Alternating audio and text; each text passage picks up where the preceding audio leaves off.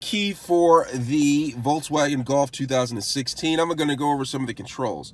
You see right here, this indicates, this is how you lock the door, okay? You press that and you actually lock the door. Now to unlock it, you press this and you unlock it. To pop the trunk, you press this icon to the left right here. You press that and the trunk pops open. Now to turn on the alarm, into the panic button, you press this red button with the person running and the panic button, the panic alarm will go off. You press it again and you turn it off. Now to fold your key, you can actually fold the key. You press this button right here and you can fold the key like a jackknife, right? And to open it back up, you just press it, boom, and it opens up, all right?